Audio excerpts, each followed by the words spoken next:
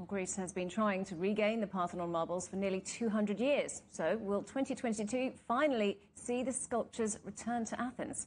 Well, Paul Cartledge is Professor of Greek Culture at the University of Cambridge, and he joins us now on the programme. Thanks very much indeed for talking to us today, Professor. So your view is that the marbles should go back to Greece. The argument from the British government is that they weren't stolen but acquired lawfully. Do they have a point? They don't, because there was no, as it were, international treaty between two existing states in the late 18th, early 19th century.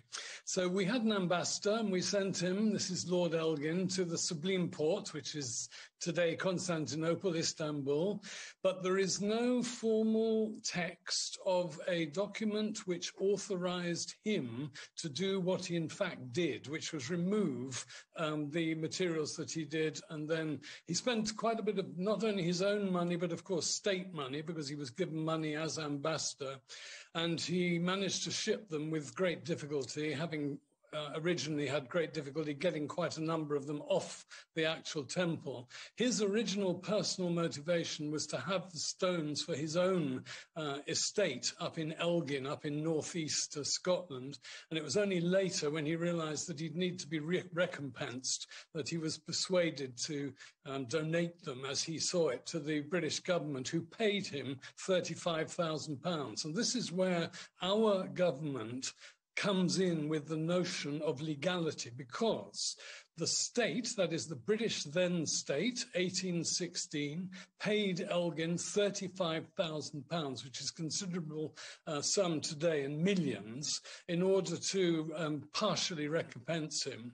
And that, therefore, they claimed was buying something that they then, by buying them from Elgin, owned. Well, if you think about it, the then government of Greece was actually, of course, an imperial external government from Turkey, Ottoman Turkey. Ottoman Turkey doesn't exist today.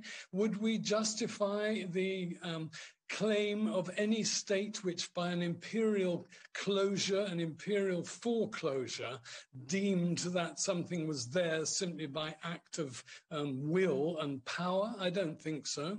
So the initial... Sorry, go ahead. Yeah. No, sorry to interrupt you. I was going to say that when it comes to restitution, you could look at many items in British and other museums and say they should be back in their home countries, like, as we heard in our report, Ming vases to China, for example. Well, no, that's, I think, a red herring, because let's just be specific about our particular campaign. We claim that it's unique and therefore has no immediate consequences for any other artifact among the 8 million that are in the British Museum. This is a unique case, and we're not even asking for all the Greek things in the British Museum back. It's very, very specific. Parthenon, one temple, one artifact, one cultural object, with immense symbolic meaning both then and today.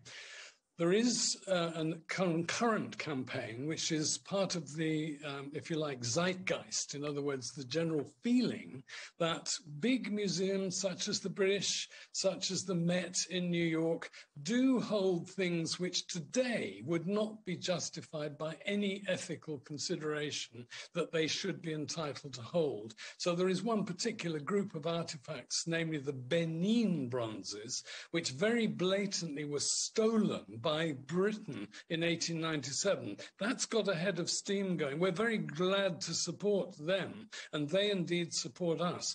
But our case is quite separate, quite unique. The circumstances of the Napoleonic Wars are not the circumstances of the late 19th century, when Britain grabbed the Benin bronzes.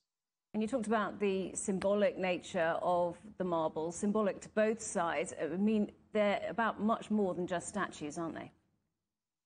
Well, the thing of it is, there are different sorts of things. The main single type of artifact is a very, very long frieze, 160 meters long, unique in antiquity. If it depicts real human beings, which some people think, that's unique in the whole of ancient Greece.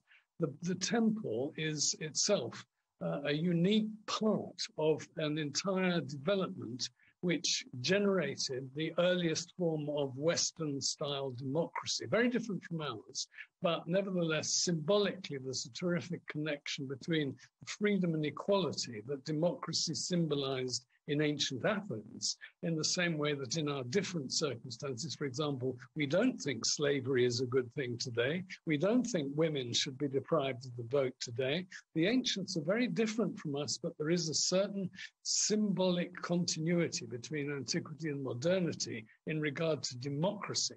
And for the Greeks, it means a hell of a lot more than it does for us. And we in Britain, we're not, by the way, alone. There are a number of other countries. Only today, Italy agreed to return a piece to the Parthenon. It actually reached the museum in Athens, I think this very day. There's a feature in the news today.